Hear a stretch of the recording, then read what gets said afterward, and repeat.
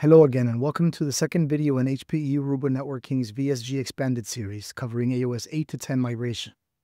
In this video, I'm going to explain how AOS 8's familiar concepts translate into AOS 10. I'll also break down the new hierarchy and configuration inheritance of this new cloud-based model. So if you're familiar with the AOS 8 platform, this video is for you. Let's dive right in. When first released, AOS 8 became the new standard for controller-based Wi-Fi deployments. Centralized on-prem management, multi-level hierarchical configuration, and one of the big standouts, hitless failover through controller clustering. The familiar hierarchy diagram you see here reflects how we built scalable, repeatable deployments across global enterprises. Each folder level would push down config, global SSIDs, regional NTP servers, site-specific VLANs, all can be inherited from levels above or applied to a specific controller.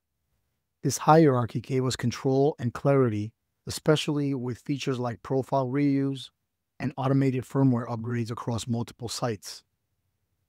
If you were part of AOS 8 deployments, you know how powerful this model was and still is for on-prem environments. Now let's look at how things have evolved in AOS 10 with HPE Aruba Networking Central.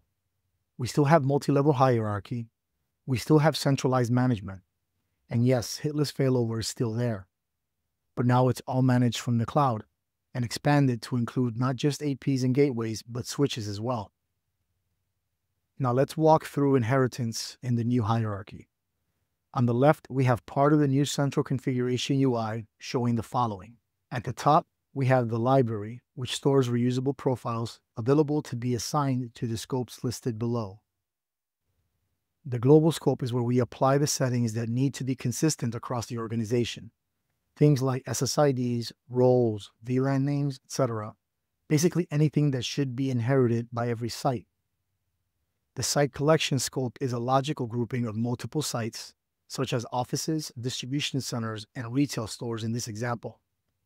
This helps us apply common policies to a larger set of locations without duplicating work.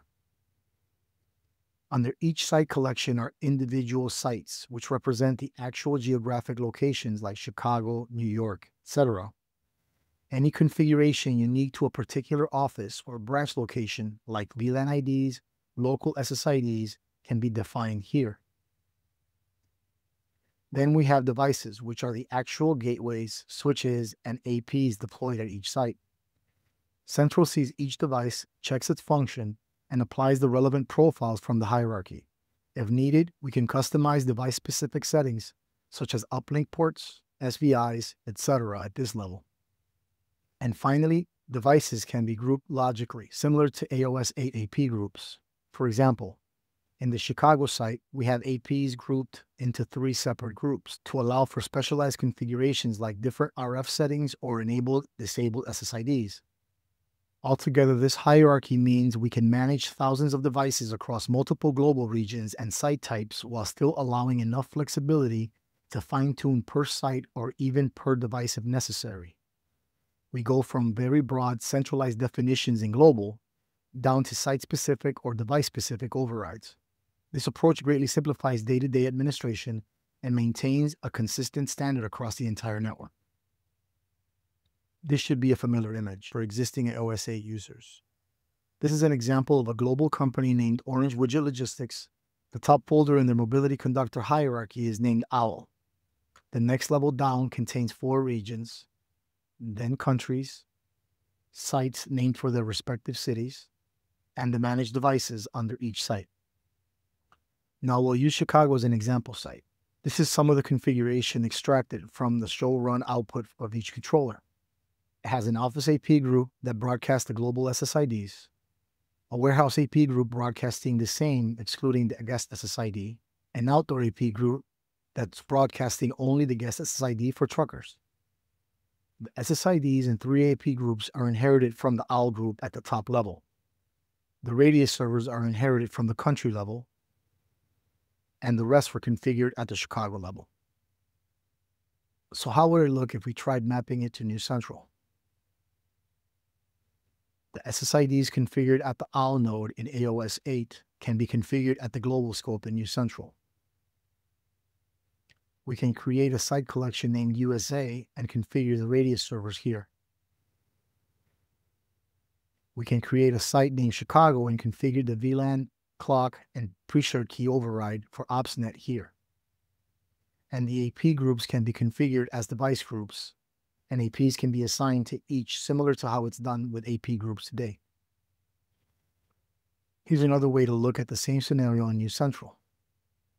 We have a global scope. We create 4 site collections for each of the global regions in AOS-8. We create the sites and move them to their corresponding site collections. Then each site will be assigned the devices installed at their locations. Now, as for the configuration and how it can be applied to Chicago, the SSIDs and other settings configured at the OWL node in AOS-8 can be created at the global level. This will be inherited by the site collections and sites across the organization. Region-specific settings such as NTP, radius, etc. can be applied at the site collection level. Site-specific settings such as time zone, VLAN IDs, etc. can be applied at the site level. And finally, any device-specific settings such as hostname, uplink settings can be configured at the individual device level. But what about the AP groups? Those can be configured as device groups, and the APs can be assigned to each group similar to an AP group. Now, one more thing in this scenario. We decided to create site collections based on global regions, skipped the country node, and created the sites. This was done because we can't do one-to-one mapping between this many AOS-8 nodes and AOS-10 scopes. The decision to carry over the regions versus the countries really depends on how the settings are distributed in the AOS-8 environment. Most should now be familiar with how each node on the left maps to the diagram on the right. In this example, the managed network maps to MD, and OWL maps directly to the OWL node on the right.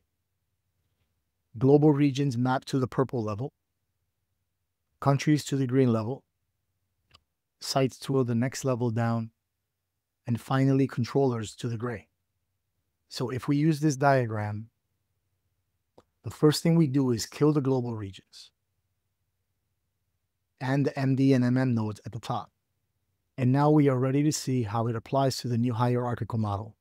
And remember that this is an example of one way to do this, to help you visualize the mapping between the 2 hierarchies. On the left, you can see the scopes from the NewCentral configuration window. And that's it. That's one way to map AOS-8 to AOS-10 with NewCentral. And I already explained how the library at the top is a repository for the different shared profiles applied to the scopes below. And device groups can be compared to AP groups in AOS 6 and 8.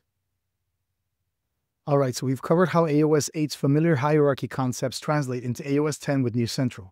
If you'd like to learn more, check out the resources linked in the description. And also, don't forget to stay tuned for the next 2 videos in this series. Thank you for watching.